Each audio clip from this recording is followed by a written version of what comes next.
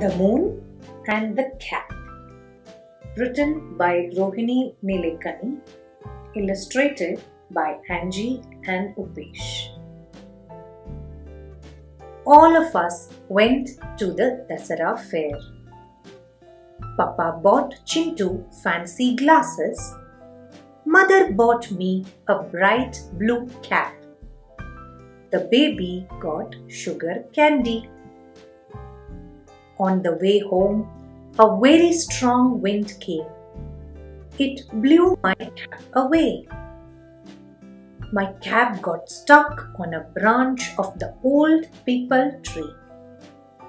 I cried a lot, and I did not eat my dinner. Later that night, the moon came up. It looked at my cap on the old peepal tree. It tried on my cap. The moon smiled happily. I had to smile too. After school the next day, my mother gave me a shiny new red cap. The moon sent it, she said. That night, both the moon and I wore our caps and smiled.